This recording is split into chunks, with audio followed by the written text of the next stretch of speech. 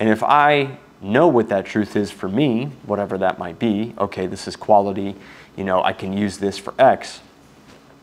The ads and the content that we produce can help influence that decision. So if I can remind someone of a factual thing, like it takes a lot of time to do advertising, it takes a lot of time to do content creation, it takes a lot of time to do X, or you have a hard time investing in real estate, or whatever that truth is, like a truth as it pertains to the industry, that is my first entry point of affinity that I can use in my advertising to close more deals and get more leads, but also establish authority in the marketplace.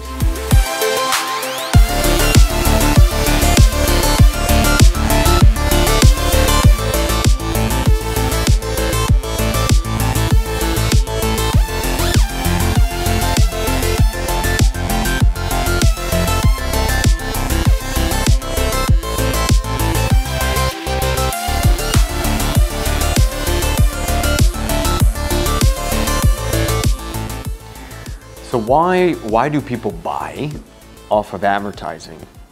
What moves them to buy? Why do they make choices and decisions and things when they see an ad? Why do I buy? Why do you buy? These are good questions to ask. And I'll tell you, there's a few reasons why I buy.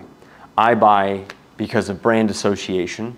I buy because what I see is quality. I buy because I like nice things, and I like things that I purchase to solve problems.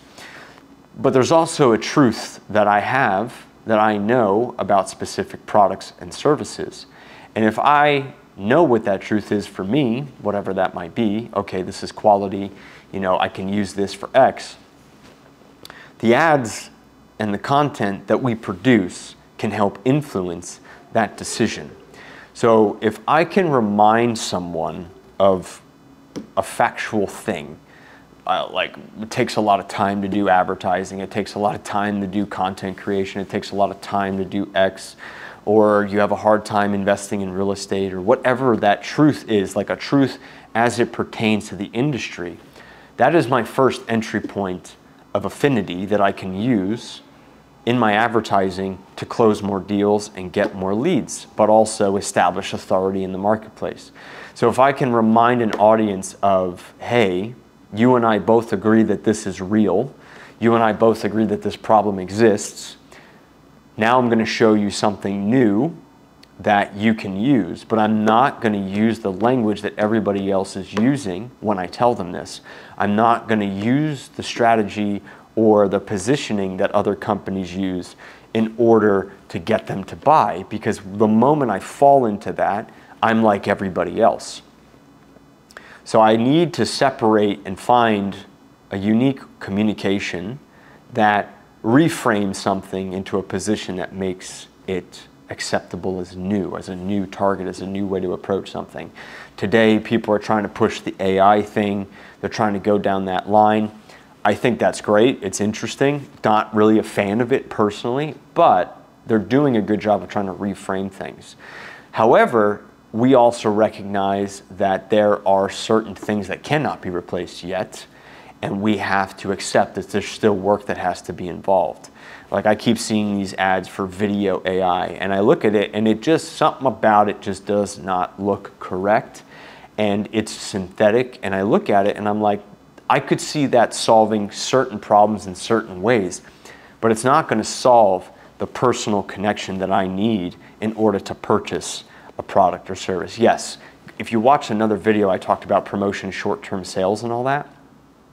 I could probably get short-term sales out of that, but long-term, I don't think it's something that I could sustain. So when I am establishing a truth between us, with whatever company that I work with, it's my responsibility as the advertiser and the marketer and my team to say this in a way that gets you to agree that it's true, but also to turn around and say, wow, I think I need to change the way that I do this because it's new and it's a new approach. Like our content accelerator, I still get people every day who tell me this is a fantastic product. And I've never seen anybody put it together quite like that. Or even more so, that I would get on, I spoke to a guy the other day, he was like, so you're telling me you'd get on the plane, fly to Denver, to my little town outside of Denver to do this? I said, I absolutely will. And that is a unique new way to talk about content creation. Happened by accident when I discovered it 2 years ago, but it's still effective. So establish truth, but also find a way to take the thing that's relative and position it in a way where somebody would be like, that's a really cool idea, and they'll remember that and they'll want to buy. Like, comment, subscribe, and share. Talk to you next time.